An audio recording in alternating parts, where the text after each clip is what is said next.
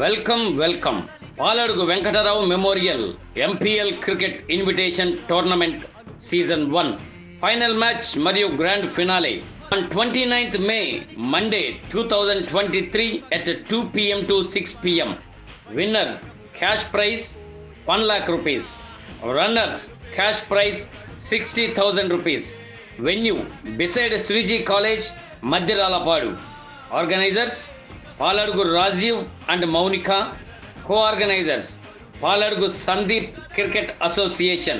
Persons Parvatareddy Srinivas Rao, Victory Srinu Garu.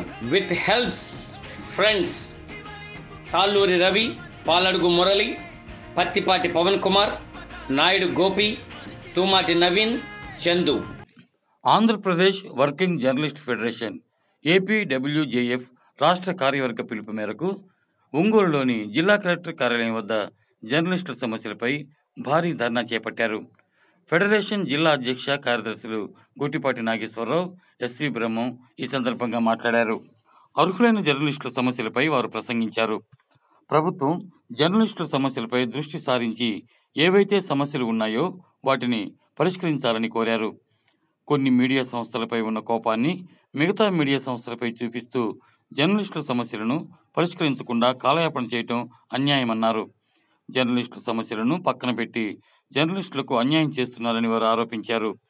అక్రిడిటేషన్లు ఇవ్వాలని, జీవోను సవరించి ప్రతి మండల విలేకరికి అక్రిడిటేషన్ ఇవ్వాలని, జర్నలిస్టులకు ఇళ్ల స్థలాలు ఇవ్వాలని, జర్నలిస్టులపై దాడుల నివారణకు హైపవర్ కమిటీని నియమించాలని, జర్నలిస్టులకు పెన్షన్ ఇవ్వాలని, కార్మిక బీమా వర్తింప చేయాలని, జర్నలిస్టు కమిటీలు ఏర్పాటు చేయాలని, మీడియా కమిషన్ ఏర్పాటు చేయాలని, మీడియా అకాడమీలో ప్రాతినిధ్యం కల్పించాలని, జర్నలిస్టుల ఆరోగ్య బీమా అమలుపై సమీక్షకు కమిటీని నియమించాలని కోరారు.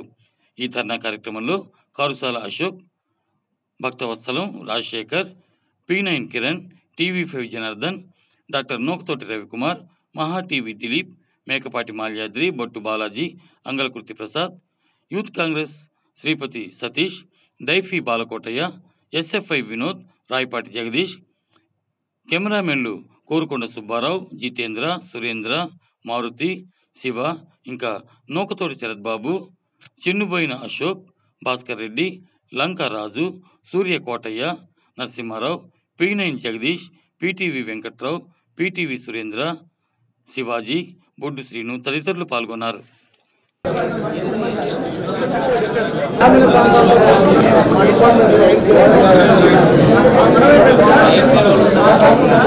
ప్రభుత్వంలో 23,000 కార్డులు ఇచ్చారు.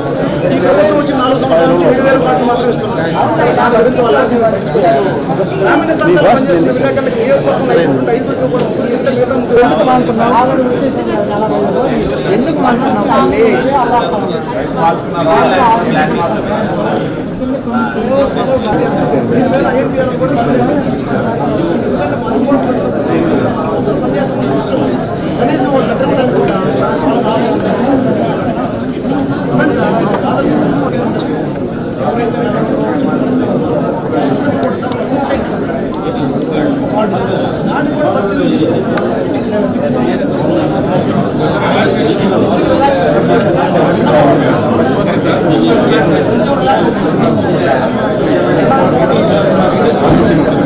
మాట్లాడేదా?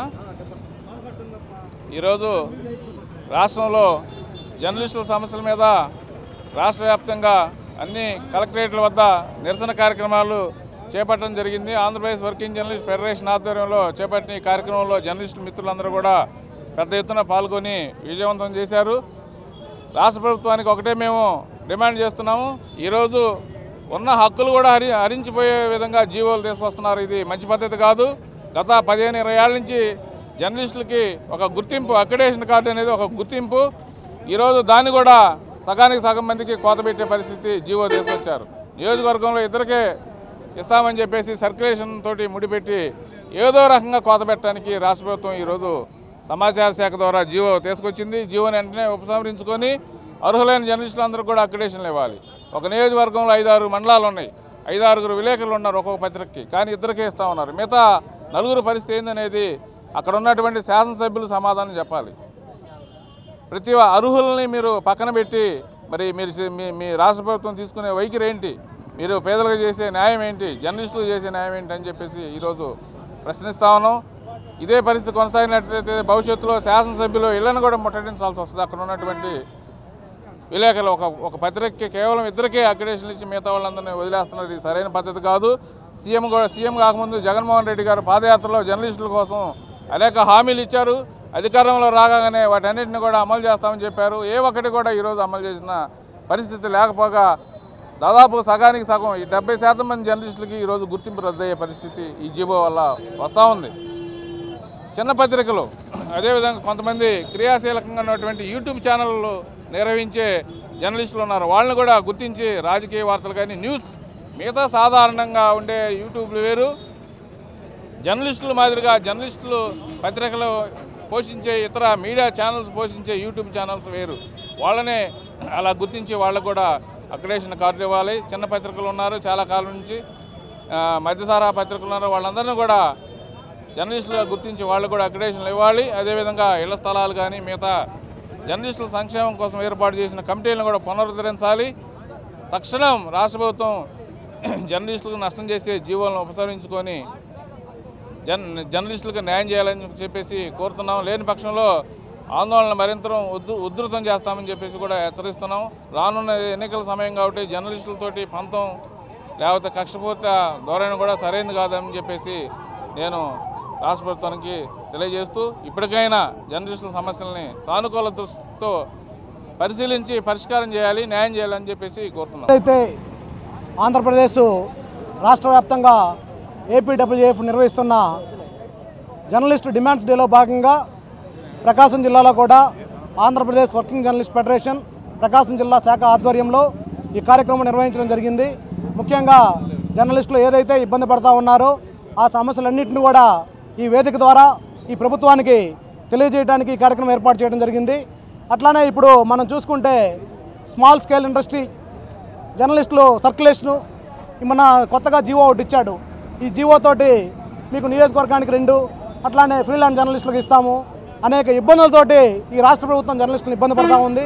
అట్లానే ఈ ప్రభుత్వం ఏర్పాటు కాకముందు ముఖ్యమంత్రి జగన్మోహన్ రెడ్డి పాదయాత్రలో అనేక హామీలు ఇచ్చున్నాడు. ప్రతి జిల్లాకు వచ్చినప్పుడు ఆ హామీలు నెరవేర్చలేదు. నెరవేర్చినప్పటికి కూడా జర్నలిస్టుల మీద ప్రతిపక్ష పార్టీల మీద ఏదైతే ఇబ్బందులు గురి చేస్తున్నాడో అలాగే జర్నలిస్టుల మీద కూడా ఇబ్బంది చేయాలని చూస్తే మాత్రం ఊరుకోము జగన్మోహన్ రెడ్డి గారు.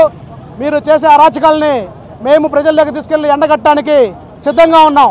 ఎందుకంటే ఇప్పటికీ 4.5 సంవత్సరాలు అయింది. మీరు చేస్తున్నటువంటి అరాచకాలన్నీ చూస్తూ ఉన్నారు ప్రజలందరూ. మీరు మా మీద కూడా ఈ నిరంకుశ ధోరణి అవలంబించాలని చూస్తే మాత్రం జర్నలిస్టులు ఏకదాటిగా ఏకమయ్యి అన్ని సంఘాల యూనియన్లతో కలిసి ముక్తకంఠంగా కలిసి పోరాడతామని మీకు తెలియజేస్తా ఉన్నాం. ఇప్పుడు శాసనసభ్యులు ఇల్లు ముట్టడిస్తాం మరోసారి. అట్లానే మాజీ మంత్రులు వీళ్ళందరూ కూడా ఈ సమస్య ప్రభుత్వం దృష్టికి తీసుకెళ్లి జర్నలిస్ట్ సమస్యలు పరిష్కరించాలి. జర్నలిస్టులకు ఇల్లు అలాగే హెల్త్ కార్డులు కానీ ఎక్కడ ఏ హాస్పిటల్లో పనిచేసిన దాఖలాలు లేవు. అట్లానే మనం డిఈఓకి అప్లై చేస్తే జర్నలిస్ట్ పిల్లలందరికీ ఫీజు రాయితీ అంట. ఎక్కడ ఫీజు రాయితీ ఉండదు. ఏ స్కూల్కి వెళ్ళినా కూడా 50% అంట. 50% కాదు కదా, 10% కూడా ఇచ్చిన స్కూళ్ళు ప్రైవేట్ స్కూళ్ళు ఎవరు కూడా లేరు. ప్రైవేట్ స్కూల్ యాజమాన్యాలు మాత్రం పాత్రికేయులందరినీ పిలిచా మాయి రాయండి అంటారు. కానీ ఇక్కడికి వచ్చేసరికి మాత్రం పేద జర్నలిస్ట్ ఎవరికి గుర్తురాదు. అందువల్ల ఈ రాష్ట్ర ప్రభుత్వానికి మేము ఒక్కటే విన్నవిస్తూ ఉన్నాం. ఎప్పుడైనా జర్నలిస్టులు పక్షపాతిగా మీరు మంచి పేరు తెచ్చుకోండి. మీరు చేసే కార్యక్రమాలని మేము కూడా ప్రజల్లోకి తీసుకెళ్ళడానికి సంసిద్ధంగా ఉన్నాం. ఎవరికైనా ఏ జర్నలిస్టుకైనా ఇబ్బంది జరిగిన రోజు మీ ఇల్లు ముట్టడిస్తాం. అవసరమైతే ఏ ఉద్యమానికైనా దిగుతామని మరొకసారి తెలియజేస్తూ ఈ ప్రభుత్వం ఇప్పటికైనా సానుకూలంగా స్పందిస్తుందని విన్నవిస్తూ ఉన్నాం.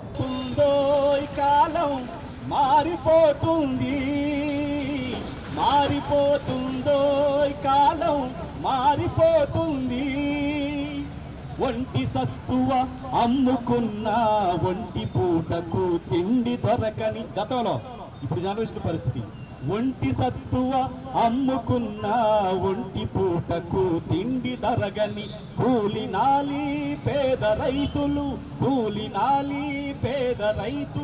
కోబలి అని తిరగబడితే మారిపోతుందో కాలం మారిపోతుంది. దేశ భవితకు వెలుగు బాటలు దిద్దవలసిన బుద్ధిజీవులు, దేశ భవితకు వెలుగు బాటలు దిద్దవలసిన బుద్ధిజీవులు, అంతరాత్మలు కుదువబెట్టే, అంతరాత్మలు కుదువబెట్టే అల్ప బుద్ధులు దిద్దుకుంటే మారిపోతుందో కాలం, మారిపోతుంది, మారిపోతుందో కాలం, మారిపోతుంది. ఈ మార్పు కోసం మనందరం జర్నలిస్టులందరూ కలిసికట్టుగా పోరాటం చేసి మనం ఏవైతే సమస్యలు ఉన్నాయో వాటి పరిష్కారం కోసం ముందుకు పోవాలని కోరుతూ